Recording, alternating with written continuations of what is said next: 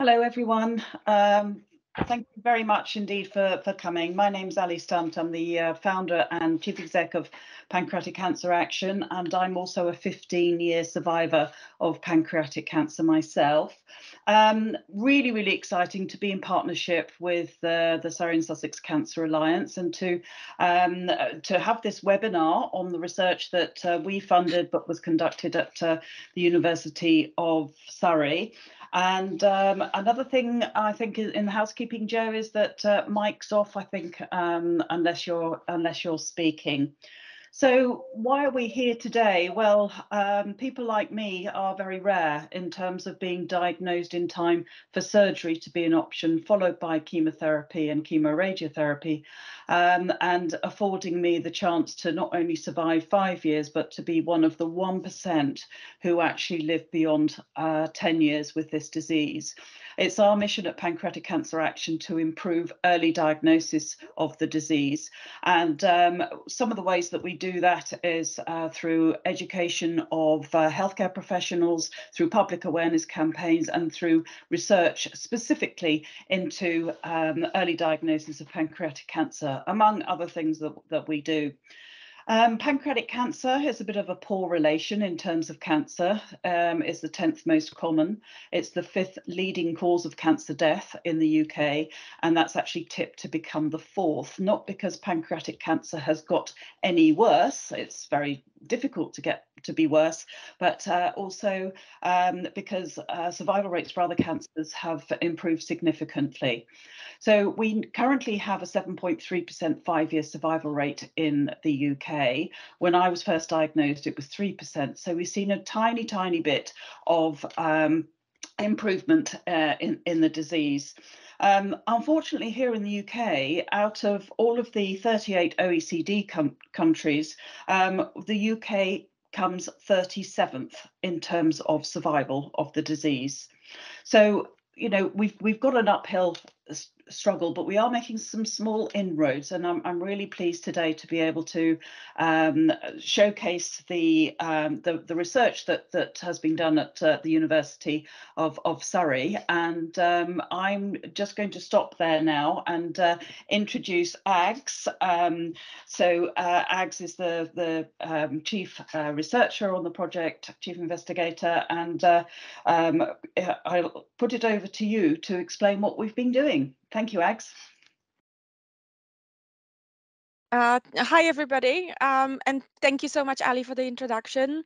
And also thank you for organizing to PCUK and Cancer Alliance as well. Thanks for having me presenting. So I will focus this presentation on the study that Ali have just mentioned. PCA has funded the, sorry, did I just say PCUK? Apologies. So yes, thank you to PCA for organizing this event, and also they have funded the data extract that has fed into this publication. Now, apologies again. That's an embarrassing mistake to make. So I will start sharing the screen and just tell me if you can see it. Okay, now I've lost everybody, but I'll just try and move the screens. Yeah, we can see it. To be able to. Okay, thanks so much. So if you want to stop at any stop at any point, please let me know. And if you could, obviously also let me know as well if there are any questions. And I'm happy for anyone to stop me. Okay, so this talk will be on the routine data for pancreatic cancer detection. I think I have a lot of feedback, so it would be good if people can mute. Apologies, sorry. Okay. So yes, this is a talk that, as I said a second ago, will focus around mainly one publication. My name is Agnieszka Lemanska. I'm a senior lecturer in health data science, and I work at the Faculty of Health and Medical Sciences at the University of Surrey. Now, this is a little bit about me, but this is mainly to provide a little bit of background to the study. So feel free to call me Ags. I'm a health data scientist working at the University of Surrey, but also I have a joint appointment at the NPL. My main data interests are really anything to do with NHS data, routinely collected data with the focus on primary care at the moment. So I'm interested in data quality, data availability, data linkage and integration. And for this study, this was particularly important because this study links primary care with cancer diagnosis, and that's particularly challenging. I'm interested in data curation. So this sort of going back to what Ali said, when PCA has funded this research, they have actually funded the data extract that came from a large database of electronic healthcare records. So if you imagine a large database of uncurated electronic healthcare records, this would be quite difficult to analyze. So curation involves creating those more classical tables that can be accessed by statistical algorithms. So I'm really interested in this. And in terms of my research interests is primary cancer. I'm also interested in mental health. That's a little bit less than cancer. Survivorship issues and early diagnosis, and this is mainly the focus of this study. But I didn't mention I'm also a pharmacist by background, so I'm really interested in healthcare guidelines and policy implications, and especially policy implications of this sort of research. How can we do things better for patients? Okay, so this is the running order for this talk. I'll talk a little bit, very briefly, about the opportunities of routine data. Then I will introduce again very briefly the ORCID database that was used for this study. I'll present some results of the study, and I'll discuss some of the conclusions and challenges. So the opportunities. We know pancreatic cancer is really challenging to diagnose. I will not go there. There are more qualified people to talk about it, but even to think that we don't even know how much earlier would constitute early, that would make difference to the patients, is even this is quite challenging. Now, in terms of the opportunities of routine data, what we are using for this study, it's a large database. I will introduce this in the next slide, but we are talking about population-based databases. They are representative of the general population because most of the people in the UK would have registration with primary care. So they would be feeding in their data into this sort of databases.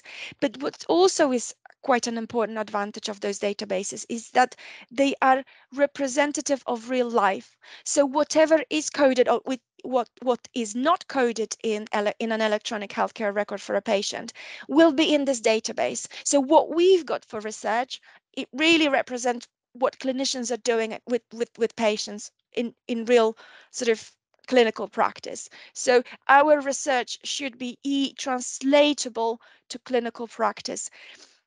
I'm saying this in comparison, let's say, with randomized controlled trials, which have quite significant limitations in relation to representativeness. Now I'm having trouble skipping slides, but it is working now. So this is a little bit about the ORCID database. It's a very large database. It has 15 million of patient records, and it constitutes nearly 2,000 GP practices who feed electronic healthcare records to this database. This database is governed by the primary care department at the University of Oxford, but actually the primary care practices that feed the data into this database belong to the Royal College of General Practitioners Network. So this is the background for it. This is the oldest database that actually exists in the UK. And it was created by the Royal College of General Practitioners about 50 or even 60 years ago to provide surveillance to the country and to the government about infectious diseases. And the graph only very quickly represents what happens. So the practices are mainly in England. There are some in Wales. And this database is growing very quickly, especially in the context of COVID. And if you think of their background of being created for monitoring infectious diseases. They grew massively. Now, I won't talk about the middle of this flow chart, but you can see the external researchers have access to this database by a very secure means, and they are able to undertake a project such as this one. But just to say, the research, the size of the database available for research is slightly less, because the practices that send the data have to undergo quality assurance before they are curated into those databases. Now again, sorry, could someone mute? Okay, moving on. So this is the publication that has been published in October 2022 in a journal that's called PLOS ONE. The title of the publication you can read for yourself, but we really focused on BMI and HbA1c as metabolic markers, and we were investigating how this information on BMI and HbA1c could help early diagnosis. So this is a very, very brief slide on the publication, on the study setup, and then the two last points are on the main results. So the study, as we said, the population was derived from about 10 million quality checked electronic healthcare records in the ORCID database. We've had nearly 9,000 patients diagnosed with pancreatic cancer between January 2007 and August 2020. And we matched them to nearly 35,000 controls without pancreatic cancer. And just to give you a little bit more context on the study sample, the average age, I think, was 72 years. There was an even split between males and females, and 30% of people received a diabetes diagnosis at any time in relation to pancreatic cancer. So we're not talking about this here yet. Any time. It could be at 1 year, 1-year-old patient, or post pancreatic cancer diagnosis.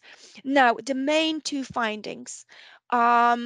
We saw that at the time of diagnosis, BMI was lower for the cases than controls by 3 units. So people have lost significant amount of weight. Now, people with pancreatic cancer also have significantly increased HbA1c at the time of diagnosis. And then you can read yourself the odds ratios, but it says that if someone has lost 5 units of BMI in body weight, they were 1.6 times more likely to be diagnosed with pancreatic cancer than people who didn't. And also 10 units increase in HbA1c was associated with 1.4 times more risk of being diagnosed with pancreatic cancer. Now, at the bottom, I put the caveat.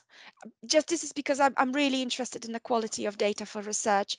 At 1 year before or after pancreatic cancer diagnosis, we had significant amount of people without BMI measurement, so they didn't have a BMI recording, and even more people without HbA1c recorded in their electronic healthcare record.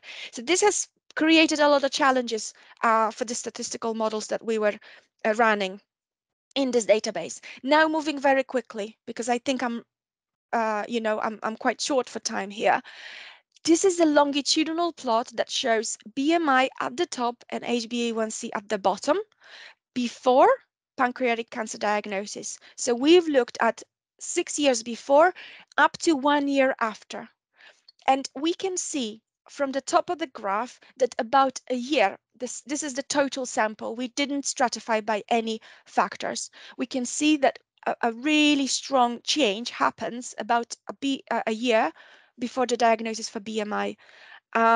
So this weight loss becomes for many people quite drastic. So then again, we have to remember those ones are average profiles for everybody. Some people would have lost much more than this, and some people would have lost less weight than that. And then to the bottom slide, the bottom graph, we can see that HbA1c started to change quite drastically about 2 years before pancreatic cancer diagnosis. So we could observe those drastic changes already from this sort of average changes. Now, this is a sample stratified by diabetes. And again, BMI is at the top and HbA1c is at the bottom. We can see that for people with diabetes, so if you look at the top graph for BMI, people with diabetes would have higher BMI in general. So these are the people with diabetes. We can see that the changes in BMI have started a little bit earlier. So we perhaps can say maybe even 6 months earlier, people with diabetes would start losing weight before they are diagnosed with pancreatic cancer. Now, moving on to the bottom graph, again, a very similar thing. The trends at the top are for people with diabetes. They would have higher HbA1c on average than people without diabetes. And now we can see that HbA1c changes for this group start probably about 3 years before pancreatic cancer diagnosis. Again, that's on average. And the last graph is just for comparison. So this is the stratification by gender. And this is just to show that by gender, we don't see any differences. And this was more of a control graph, just to show that what we are finding when we stratify by diabetes, it's a real finding. In here, we did not expect to see any differences between the genders, and this is what we see. There are no differences in the BMI and HbA1c changes before pancreatic cancer diagnosis. Now, this is just to show everything in one graph. These are the odds ratios that I mentioned earlier on, and I think the focus could be on the top, for me, top right graph. This is for people with diabetes. We can see that the changes are statistically significant 3 years before pancreatic cancer diagnosis. So now I will talk a little bit more about the implications of this later on. But the main discussion points are that in terms of pancreatic cancer deficiency, depending on the location within the pancreas, pancreatic cancer we know that can cause endocrine and exocrine deficiency, and this leads to hyperglycemia, diabetes in many people, weight loss, and also malnutrition, which has a lot of impact on the long-term survival of people, especially those who cannot access surgery. So this is the main opportunity from this study. The majority of people, about 80 to 85%, will experience hyperglycemia between 1 to 3 years before diagnosis. And this is similar for BMI. Between 70 to 75% of people will experience weight loss about 1 year before pancreatic cancer diagnosis. So this makes those changes a really important markers for pancreatic cancer. Now, the advantages of those measurements are that they are present. We see from the study even up to 3 years before pancreatic cancer diagnosis, so much earlier that those specific symptoms such as jaundice. But of course, the challenges are that these symptoms are non-specific. And of course, BMI increases with the aging population. And we know that diabetes is so much more prevalent than pancreatic cancer. So when clinicians are observing changes in HbA1c, then the first thing they are thinking is diabetes or perhaps other illnesses. With pancreatic cancer being so rare, it's probably not the first diagnosis that they would have on their agenda. Now, so in conclusions, early diagnosis could be supported by this research. So we found statistically significant changes in weight and glycemic control starting 3 years before pancreatic cancer diagnosis. And this varied according to the diabetes status. So we hope that even publishing this study already could make clinicians more vigilant to the changes and to the link between those changes and pancreatic cancer. Now, something that's really important to me, especially working with this type of data, is the data quality. So I mentioned a lot about how many people did not have a BMI measurement or HbA1c measurement. And then again, this varied according to the diabetes status. People with diabetes have more regular reviews. They would have more regular entries of BMI and HbA1c. People without diabetes wouldn't have that. So the data quality varied for people depending on their comorbidity status, on how often they go and see GP, perhaps even if they experience any body changes that they wanted to report for their clinician. So a plea from me, this is that the regular BMI and HbA1c measurements are required to facilitate future research and implementation in clinical practice. So they are really, really helpful. Now, also in terms of the diabetes, is that from this research we saw that only 30% of people had diabetes diagnosis. Now, so this is tricky when we think of diabetes in terms of diabetes of for early diagnosis. We know that diabetes is, this is all complex. It can be a risk factor, but also it can be a symptom, a sign of pancreatic cancer. It also that we know that diabetes will be developed by certain group of people only. So the focus on diabetes perhaps will only be on a certain group of people. We also know that diabetes itself is a highly undiagnosed disease. So perhaps also it would be important to improve diagnosis of diabetes as well. And that has implications for this context. And these are the results from another study, nothing to do with this one, but this is just recently published study, still as a preprint, and it shows over time, starting from 2015 to 2022, the prevalence of diabetes in a cohort of people diagnosed with pancreatic cancer. So this agrees with the findings from the study that I have been just presenting. We have a proportion of between 30 to 40% of people that will receive diagnosis of diabetes before or after pancreatic cancer. So this is a really large group. Now, I'll just summarize with the challenges. So more research is needed to focus on those specific groups. So as we mentioned, the people with diabetes, but also with people with other pre-existing conditions. For example, chronic pancreatitis have been identified as a really strong risk factor. And we can focus on other risk groups as well. Now, going back to the routine NHS data, and the linkage of primary care data with cancer registry, perhaps. We need reliable cancer diagnosis and cancer staging in data to be able to undertake research such as this one. So data quality is important, not only for the outcomes such as cancer diagnosis, but also for recording of all the symptoms, not only HbA1c and BMI, but other symptoms that can be associated with pancreatic cancer. So we have a range of jaundice, indigestion, back pain, etc., etc. And we will be able to develop better statistical models if we can tackle missing data. So more research is needed into really understand the patterns of missingness really in routine data. Now, I just wanted to say massive thank you just to finish this off to patients whose data we are using for this research.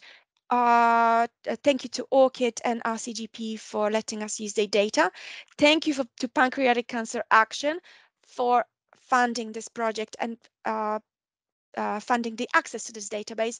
Thank you also to MRC, who actually funded quite a lot of my time to undertake the research on this one. And thank you to the audience for listening. Thank you so much, Ags. It's really, really great presentation. Thank you for running us through that. I know if you're looking at the running order, we're slightly late, but I thought it's really important that we heard everything from Ags. And so with that, if you have questions, it would be great to pop those in the chat, please, and then we can try and pick them up a little bit later. So I'd like to introduce Dr. Jo Thomson, who's going to give us the primary care perspective. Come off mute, that would help. Hi everybody, I'm Jo Thomson. I'm a GP and have been for 20 something years. I work in Sussex. I'm also a CR UK GP, so I have a real interest in early diagnosis of cancer, and I work for the Surrey and Sussex Cancer Alliance along with Kat Hodges, who's my counterpart in primary care, trying to look at some of these things, so hence why we're here today. So thank you for joining. Really, I think Jo Cohen, you've got my slides, so if you could pop them up for me, and I'll just talk through and around a little bit more around the clinical things that Ags was talking about. And I think the most important thing from primary care perspective, being you know, a multi-professional organisation now, really, is that we're all aware of this. And I know there's a lot of diabetes nurses and diabetes specialist nurses on the call. And I think it's really, really important that that often the diagnosis may actually be made earlier than a patient coming through to actually see a GP or a primary care professional with symptoms. So basically, as Ags pointed out, early diagnosis for any cancer is crucial, really, because there's a much greater chance of being able to treat the disease successfully, and that is definitely true for the case of pancreatic cancer. It's also important that we diagnose the cancers as fast as possible so that the treatment can start quicker, and also we're now getting to the realms of being able to identify genetic makeup of an individual's tumour, which allows more targeted treatments. And also, obviously, because of the survival and the morbidity that goes with cancer diagnosis, the sooner it's treated, the more likely people are to survive, but the more likely they are also to be able to live with their cancer in a better way. So next slide, please, Jo. Thank you. So that basically outlines all on this slide. Next slide, please. Thanks. In terms of pancreatic cancer and particularly around the Surrey and Sussex Cancer Alliance, obviously working closely with Ags and her team at the Royal College. Can you hear me okay? Do you mind coming on or going on mute if possible? Thank you. In terms of pancreatic cancer in the Surrey and Sussex Cancer Alliance area, we actually do have a higher incidence of pancreatic cancer than in other areas of England. Generally, there's been a 17% increase nationally in pancreatic cancer since the 1990s, and survival hasn't changed or improved in the last 40 years. And as Ali said at the beginning, the long-term survival is really poor. So only about 5% of patients who are diagnosed with pancreatic cancer survive for more than 10 years. Survival data shows that if a patient is diagnosed through primary care rather than emergency presentation, their survival rates are 3 times higher at years 1 and 3. And the majority of pancreatic cancers are diagnosed in older people, but there is a significant number that's also diagnosed in younger people, and the survival for those younger people is much greater if they're caught early. We know that we have an incidence rate of around, England averages around 17.2 per 100,000 patients. And in some areas of Surrey and Sussex, that goes up to 22.1 per 100,000. And also the mortality rates, England averages about 15.5 per 100,000, and it's 20.3 in the highest area in Surrey and Sussex. So we do have a real local problem. Just to put it into some kind of context for you, if you're comparing early stage diagnosis of pancreatic cancer, at which only 21% nationally are diagnosed at stage 1 and 2, if you compare that with breast cancer, that's 85.8% of patients are diagnosed with breast cancer at stage 1 and 2. So it's a massive, massive problem. And these, next slide, please. These are the reasons why it's a problem. So the pancreas is kind of located in quite a large space in the body, and it doesn't often present with symptoms directly related to the kind of the expansion of the pancreas early in the disease. And so I think that's what makes it so so difficult. As Ags was saying, you know, it's really important to recognise those earlier things, and her studies really highlighted, I think, that you know, the changes in the HbA1c, the weight changes in the patients, and I'll go on and talk a little bit more about the specific kind of symptoms that those patients may present with. But I think it's just about having an awareness of noticing those trends that might be happening. And because our data's better now and we can look back at graphical representations of HbA1c, for example, we may actually see these patients presenting before they even get to a diabetes level. So they may be pre-diabetic, but obviously their HbA1c might be creeping, and they may present with other symptoms, which I'll come on to, that might just ring alarm bells. And I think the key for me is that today is if we can all kind of take home that the kind of non-specific changes are as powerful as you know, the criteria that we use to kind of refer patients in, and it's about recognizing also the risks for patients in terms of their pancreatic cancer diagnosis, what puts them at higher risk, and about educating our peer group really as to help them recognize that as well. Next slide, please. So these are the risk factors. So age, I've mentioned the majority of patients that are diagnosed with pancreatic cancer are over 75%, or not the majority, but a reasonable proportion. It's uncommon in people under 40, but it does happen. But obviously, like most cancers, increased incidence increases with age. There is a significant increase in patients who are smokers. And the longer that they have smoked, that also increases their risk. And 1 in 5 cancers are caused by smoking, pancreatic cancers. Being overweight increases the risk.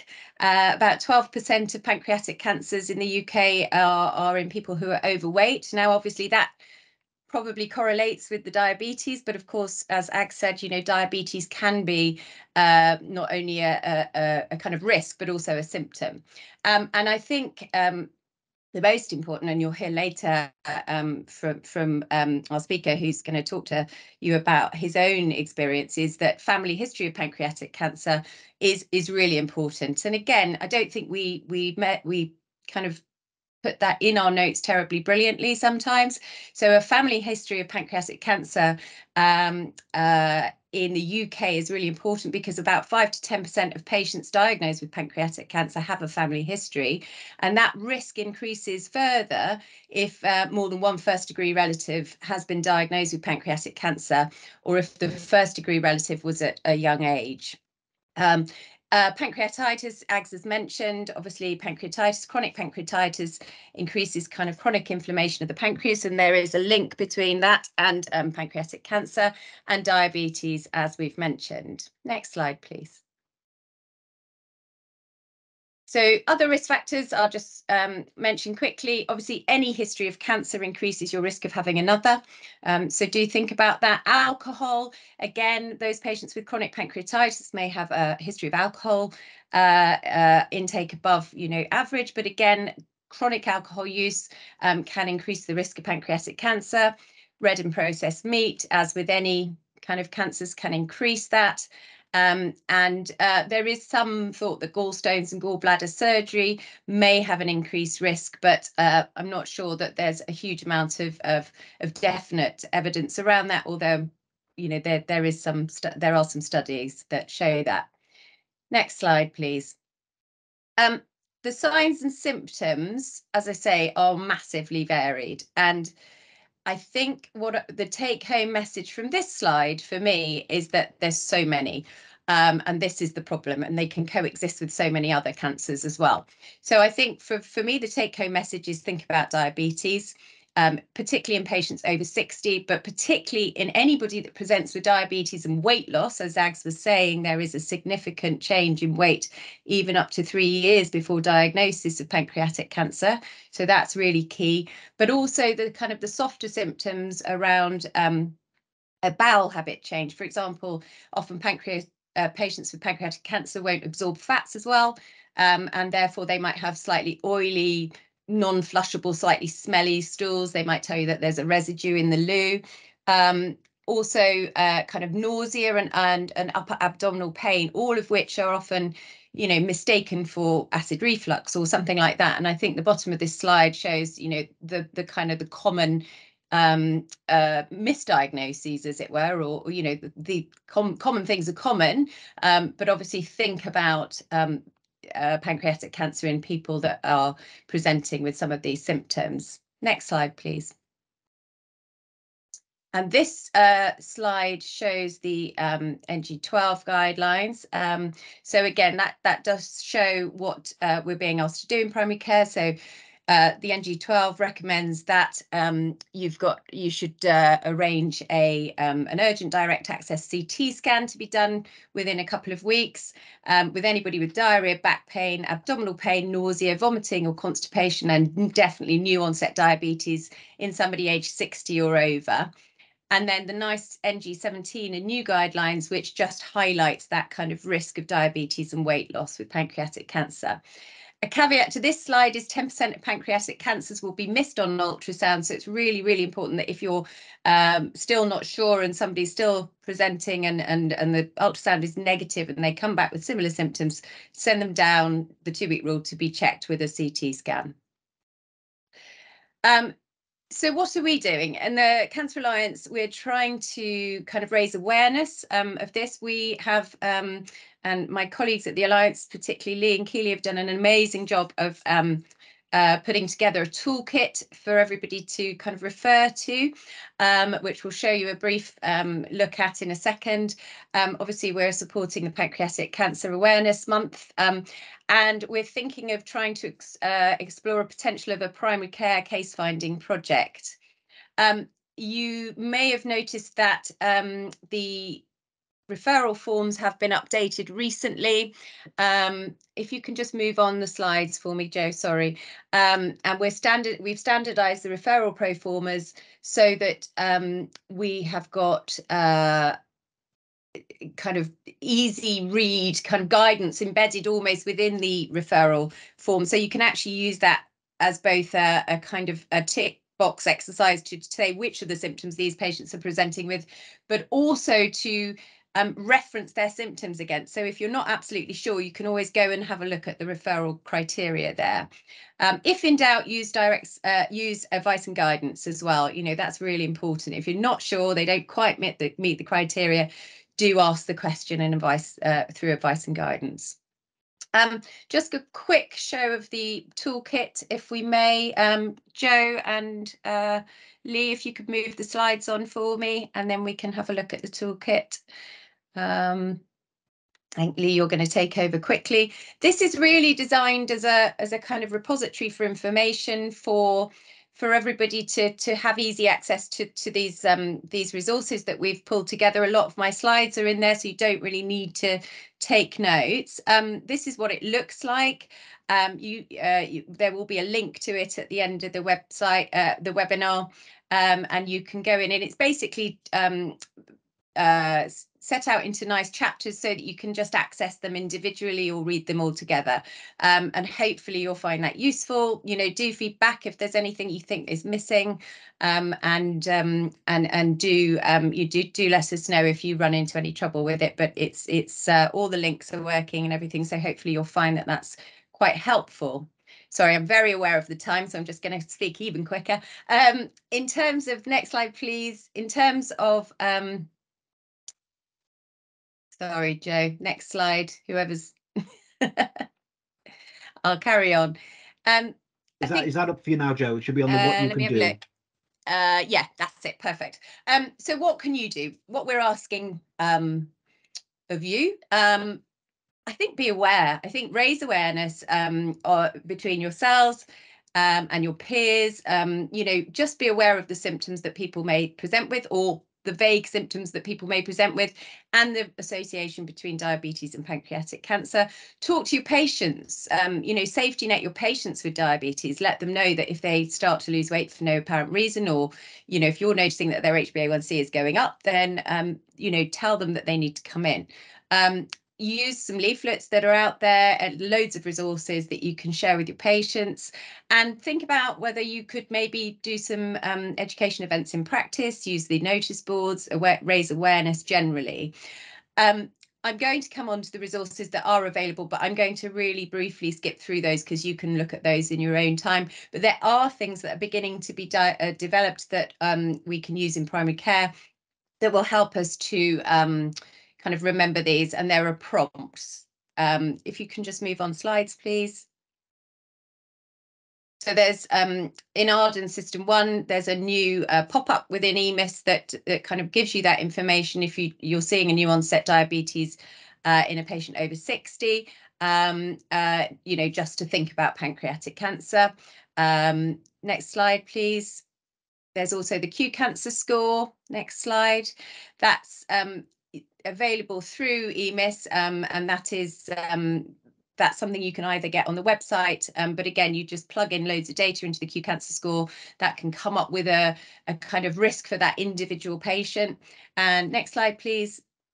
Ardens have a cancer symptoms analyzer, again, I think just through EMIS at the moment, but again, there's links to all of these in the toolkit. Next slide, please. Sorry, more here. Cancer research, you've done a brilliant kind of diagram, which is for all cancer symptoms potentially, but to link in with, you know, potential cancer types. So that's really helpful. You can get that in electronic and in paper form. So again, you can order that through CRUK. And the last one, I think, is the Gateway C Cancer Maps. Again, you can look at that because obviously that's rather a busy slide and you probably can't see it. But again, just more resources. Next slide, please. So there is a kind of a take-home message, really, slide that I think must have been missed off. So I'll just verbalise that to you. I think for me, it's just remember, new onset diabetes with weight loss is a big red flag. Okay, remember the risk factors. So remember, a family history of pancreatic cancer increases your risk significantly. Remember chronic pancreatitis. Remember the changing in HbA1cs that you might notice. Remember the vague symptoms, so kind of oily stools, weight loss, abdominal pain. You know, those are the things that you might see in association with some of those changes in HbA1c. So, you know, think about those. Be aware of repeat presenters coming into primary care. You know, think about people who keep coming back with symptoms that aren't responding to conventional treatments for gastritis, for example. And safety net those patients, even if they've had a scan, if those things keep coming back again, you know, think about perhaps going down a different route with them, possibly using a CT rather than ultrasound. And one thing I'd really be really keen for you to do is go away and tell your practices, you know, to look out for early diagnosis of pancreatic cancer with new onset diabetes and weight loss. And by doing that, you can also link to your PCN-DES referral quality, because that will improve your referral quality by educating you know, your peer group, the primary care networks, about the earlier stage diagnosis of pancreatic cancer. Thank you very much. Dr. Thomson, thank you so much indeed. That was really, really comprehensive. And I think we probably could have done a 3-hour session on all of this, but maybe next time.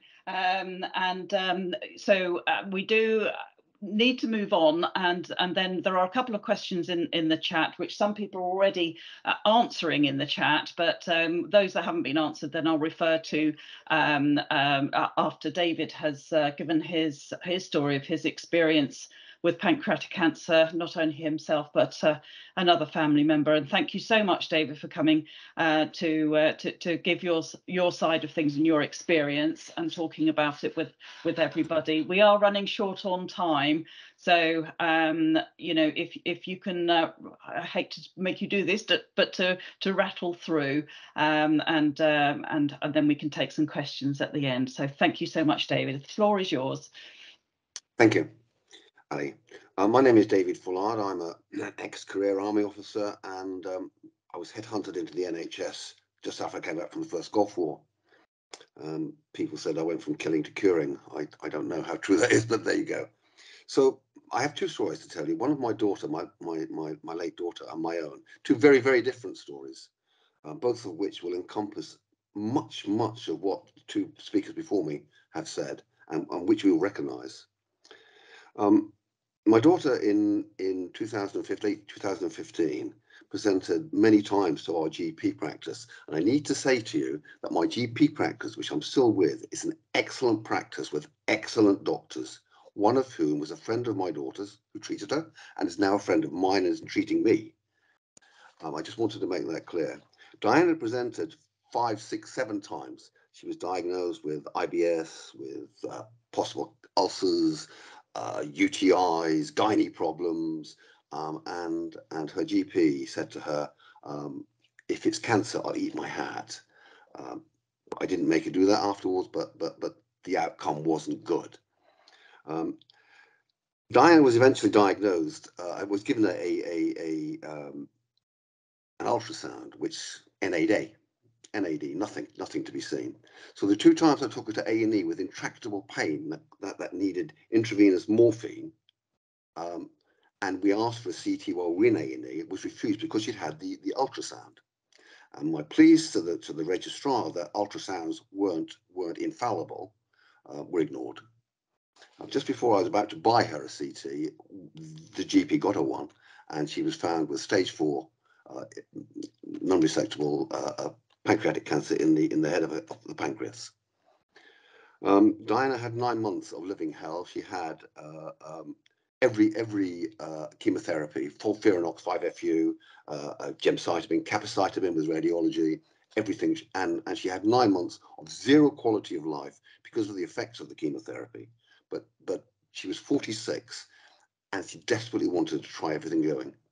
In the end, the chemotherapy hastened her death because her immune system was down, and she died very suddenly in hospital, fortunately, on the 1st of November 2016.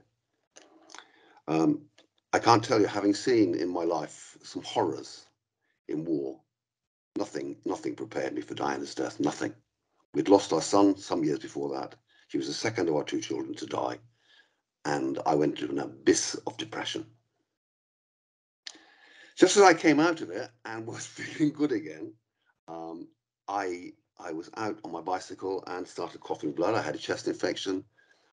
My 16 years in the NHS, the last 2 years as Chief Executive of a Primary Care Trust, told me it was hemoptysis. I knew what it was. I wasn't really that worried, but it persisted, so I presented to A&E, bloods and x-rays done. It was September 2020, the height of COVID. Now, I live in an area that had the highest COVID rates going then. A&E was like a third world country. Very, very terse registrar told me I could go home, watch and wait. And I asked him what my bloods were, and he was very angry that I'd asked him. And so I reminded him that they were my bloods, and I actually wanted to know what my CRP and my white cell count was, because I wanted to discount anything more sinister. He changed his tune, referred me to an upper respiratory consultant immediately when he found out what I used to do, and I was rung 2 days later. 3 days after that, I was given a CT at a time when there was a 10-week wait for CTs. Called in to see the consultant. I knew there was something wrong because we weren't doing face-to-face then, and if you had a face-to-face, there was something wrong. I went in. I was told my chest was clear apart from a 4.5 millimeter node on the right lobe of my right lung. Nothing to worry about at my age. British Thoracic Society said under 8 millimeters leave. And I stood up to say thank you and was leaving, and the consultant, who I knew professionally and personally, said, "Sit down, David, there's something else I need to show you." He moved his screen round, said, "Look bottom right," and I could see my pancreas, the tail of my pancreas was shriveled up. The world dropped out of me, and it was just karma, and I mumbled something like, "Well, that's it then, that's a death sentence. Thank you very much, Stuart," and left. He rang me as soon as I got home and said, "David, don't be so depressed about it all. You've got a fighting chance. I've spoken to an oncologist, my oncologist friend. It's in the tail of the pancreas and it's operable." I was referred to a very, very good surgeon who had started the pancreatic cancer surgery in our local area in a teaching hospital. And I was booked in for surgery, and then it was cancelled because of COVID. My surgery needed 2 days in 48 hours in ICU with a one-to-one care, and the ICU nurse had been taken off my surgeon for COVID. I then looked into buying it, and I found a surgeon in London who was going to do it for £28,000, one of the Queen's surgeons, it turns out. And I'm almost on my way with my former medical director and friend who was going to drive me down and bring me back. When I decided, I had 30 years in the military, 16 years in the NHS, I thought I deserved better than that. So I rang the hospital chief exec, who had stopped all elective surgery, and made my case and said, "Your COVID patients mostly won't die. I will certainly die without my operation." And 2 weeks later, I was operated on. I was meant to have 11 days in the hospital. I went home after 5. I was glad to be out. The hospital was full of COVID patients, and I wanted to go home.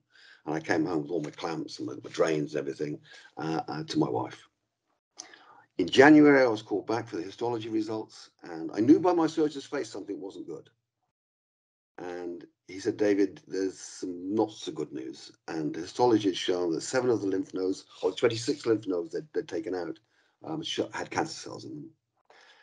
And I found out later there had been some circumferential leaks of cancer cells as well. And it turned out that I was actually stage 3 and not the stage 2 they thought I was from the PET scan. I firmly believe in the 6 weeks from the initial diagnosis to my surgery that my tumour had grown. Because the piece that was resected from my tumour had cancer cells in it 1 millimetre from the end. And you don't need me to tell you how much of a margin surgeons leave in cancer surgery. I had seven months of chemotherapy, FOLFIRINOX, which my daughter had. I had it on full blasts. I wasn't going to take any weakening of the chemotherapy. I barely survived it. I had every bad side effect of it that you could possibly have. I went from 14 stone to 10 stone. I've had frequent fainting periods. I fell down the stairs, I smashed my head open. I had rampant diarrhea for weeks at a time. I never, ever rang in. We were told to ring in after 4 days if you had diarrhea. I never did. I was frightened to stop my chemotherapy, and I wanted that chemotherapy. I needed it so I could fight it. The outcome of it all is that I'm now 2 years clear. I just had my 6-monthly surveillance CT. There's no disease showing. I don't fool myself. I know this cancer will come back and kill me, because it always does. I'm happy to be alive. The lessons I take from all of this is, my daughter wasn't killed by the NHS. My daughter was killed by pancreatic cancer. But Diana's misdiagnoses robbed her of a chance to live longer, because an early diagnosis might have given her a chance to have a Whipple and some extended life. Diana had no weight loss problems. Her H1BAC was good. We're very health conscious in my family. I had no weight loss problems. My blood glucose levels were okay. We had none of the symptoms that have been described, other than both Diana and I had an upper left quadrant abdominal nagging pain. Mine I put down to my diverticular disease. Absolutely in the same spot. Transverse colon down to descending colon. That's exactly where the pain was. And my oncologist said I was one of many people he'd seen with the same symptoms who'd misdiagnosed themselves. But in all of this, I need to tell you, if I didn't know who I knew, if I didn't know what I know, I would now be dead. I would not have got my operation had I not have pushed and pushed and pushed.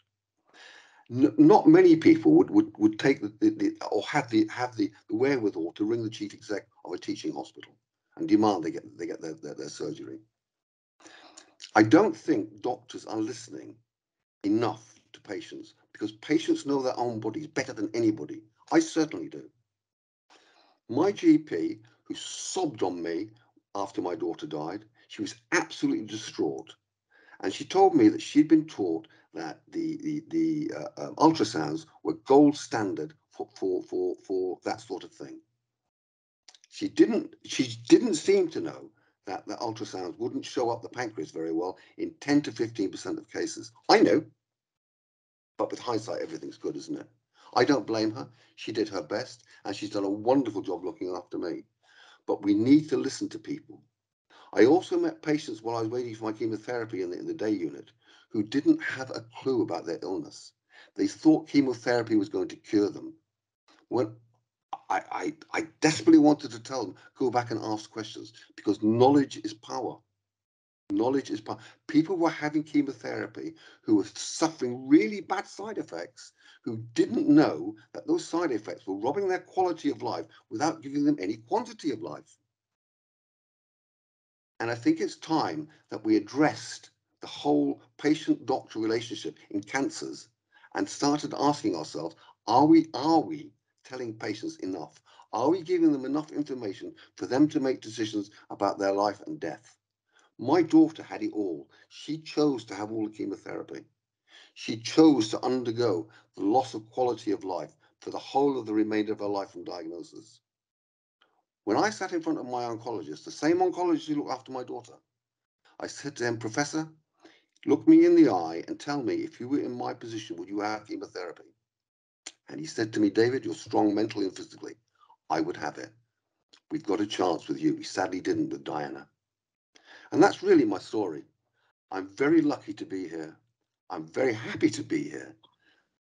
But as I said in my story online, if I could have changed my circumstance with my daughters, I would do so in a flash. Thank you. David, oh my goodness, that's very powerful, very moving, and thank you for your frank and honest version of your story, and also your daughter's story as well. Very, very moving. The full story, which David has written himself, is available on the Pancreatic Cancer Action website, should anybody want to read that. It's long, but it's really, really informative, so I would recommend that. Answered. Thank you to those who've been answering them in the chat. We've literally got 1 more minute to go. Thank you, everyone. Thank you to our speakers as well, Ags, Dr. Thomson, and also David Fullard. Thank you very much indeed for participating in this. And we've got lots of resources on the Pancreatic Cancer Action website, and so please feel free to go there. And if you need anything for your GP practice, then just let us know, and we'll be happy to provide them free of charge. Thank you so much. Thank you. Bye-bye. Thanks, everyone. Thanks, everyone. Bye-bye. Bye-bye. Thank you.